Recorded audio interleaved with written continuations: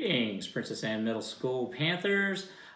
Today, give a little lesson. Let's keep reviewing. We've been talking about our different types of biomes. So today's focus is going to be on the grasslands with a particular look at savannas.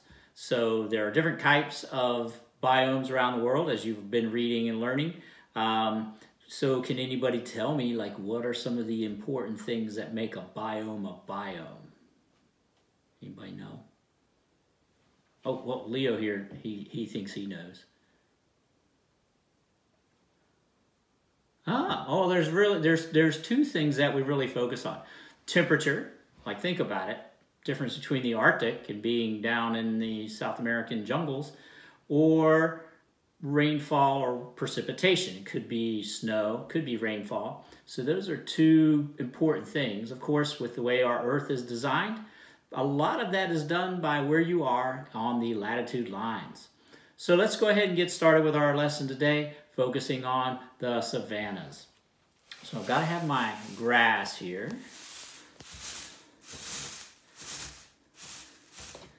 There are little grasslands around.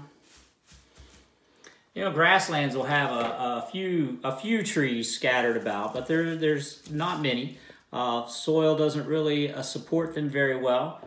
There are some other things, the occasional fires for a lot of the savannas or plains caused by lightning that keeps them, kind of from taking over. And of course, how the rainfall happens during seasonal time. So we do have a rainy season and a dry season. But my favorite part, of course, are the animals. So let's get a couple of animals in here in our grassland. Let's start with the first one here, the giraffe. Here we go. See if I can get him to stand up. There he is. All right. Let's go with a relative of Leo here. This is our lion. We'll put him out here.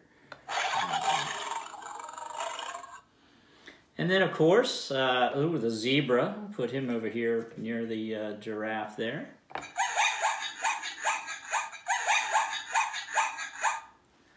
course, it's a rhinoceros. I'll put him out front here. You can be able to see him a little better. Rhinoceros. Whoa, here's one that most people are very easy to recognize. There's an elephant. And we have, there's different species of monkeys that can be out there, chimps and monkeys. So we'll put him here under the tree. All right. And, here's another good one here.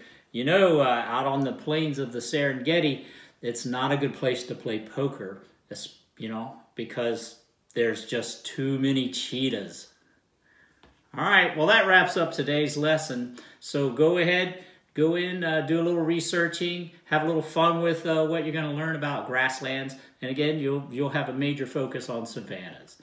All right, this is Mr. Cullen saying bye.